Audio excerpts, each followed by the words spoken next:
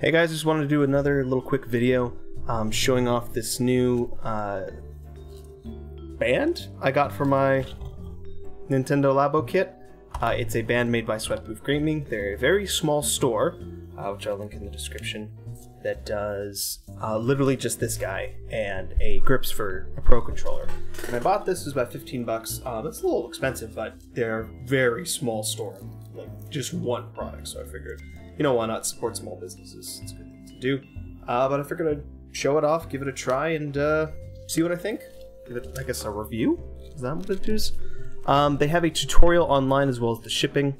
I think it was in total 18 bucks with the shipping. Not too bad. I live in America, so probably a little bit harder for outside of there.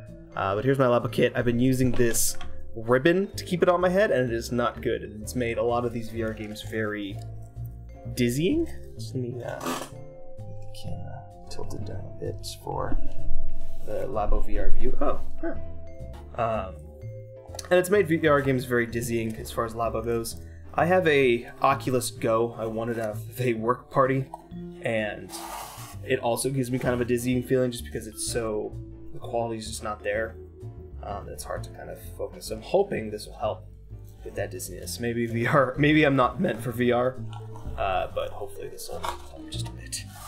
Yeah, this is a very jank setup. Anyways, they have a little tutorial online. I'm not going to go through that with you guys right now. I'm going to set it up myself, but I'll let you know how easy it is to set up, and we'll get back to you in just a second. Thank you. Just wanted to come back real quick and show off these little pads that they included in the kit. These are for your head to make it a little bit softer because this is fairly hard plastic on the actual Labo headset. So these are meant to make it a little bit more comforting, which is honestly surprising that Nintendo didn't have this for the actual kit itself, because they have these little foam, you see these little foam spots to kind of protect your Switch and make it a little bit smoother. And it would have been nice to have these for the actual headset itself. But I guess that's to prevent you from really having this on your face for too long. So that's, I guess, that's only the point of what they're trying to do here. Okay. Be back in a second.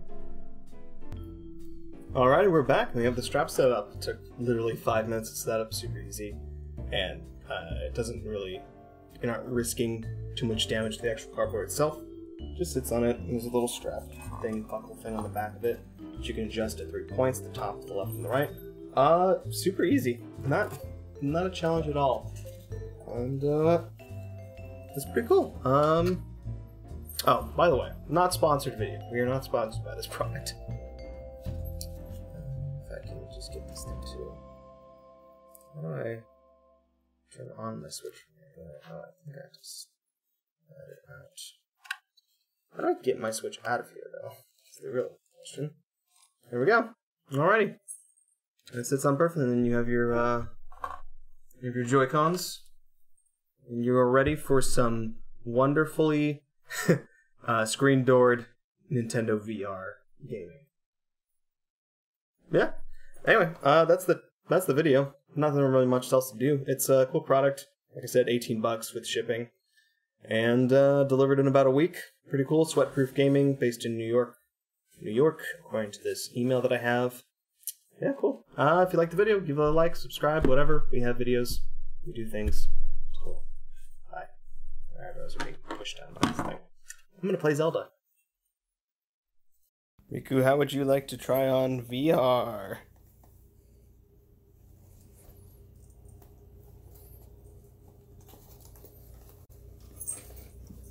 VR. How about you, Nala?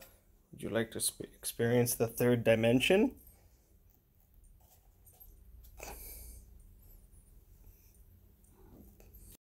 Riku is not impressed by the head strap. Probably because cats can't sweat. Nala, on the other hand, likes the form-fitting design. Isn't that right, Nala?